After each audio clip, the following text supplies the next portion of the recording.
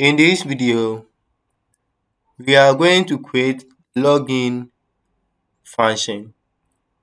So we are going to create a function to check and see whether the user has logged in. So if the user has logged in, then we need to redirect the user to the index page. If not, then we need to direct the user to the register page. So this one will be our function. This one will be login. So I will check. So if it's set, what is set? The user ID. So if it's set the user ID, then what we will do is we just return it. Else if it's not set, then we'll return what? False. So what am I trying to do? I'm trying to check and see whether the user has logged in or the user has registered his account. So if the user has registered his account, then we have this one. Then log in the user. Else return false. Okay. So now this is what we have. Okay. So now go to your register.php, copy this one for me. The index page, remove this one and copy it, paste it here. So over here we'll check if log in. So if this is true, then what we'll do is we'll just $user ID. We'll take the user ID, then $_session user ID. This user ID is what we are getting from the one that we set. That's this one inside the session, right? Okay. So this is okay. Okay. So over here we have several ways of doing it. Just paste it here. But if it's not set, we don't want the person to be on the same page. So not use an exclamation mark not. So if it's not set, then redirect colon 2 to the register page. So meaning that what I'm trying to do, if user has not logged in, then redirect, copy this one from here, go to the register page.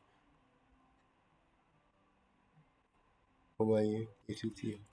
So if the user has logged in, then direct the user towards the index page. Okay, so now let's go back. Let's try to access the register page. So as you can see, we are not able to access the register page because the user has logged in. So meaning our logic has worked fine. Okay, let's go to the .php.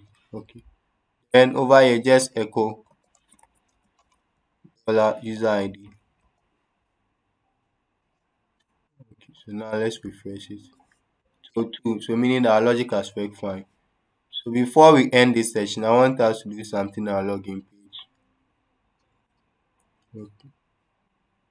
So go to your register, scroll down,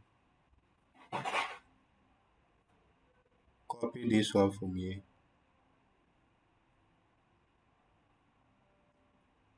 copy this one from here, then over here just paste it here. Nice. Now the next thing too is this one. So copy this one from here, copy it from here, and over here just paste it here. Now again scroll up,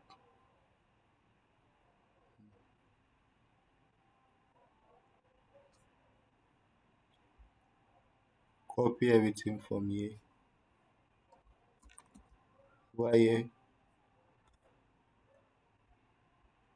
just paste it here. Okay. For now, let's comment on this one. For now, comment on it. So for now, okay. So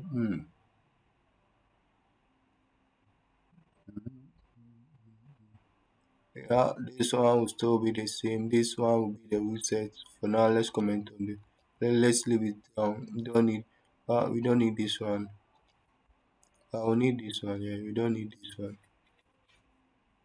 We don't need to check for whether the email length, and we don't need to check for this one too. This one too. We don't need this one. We don't need this one. Yeah. Okay. So this one here, we don't need this one. Okay. Right. So yeah. So this one here. Okay. So go to your register.php. Let's copy one. Please copy this one and in your this thing, just paste it here. Okay. This remove this one from here. This is just value. Then paste it here. So this one, copy this one from here, paste it here.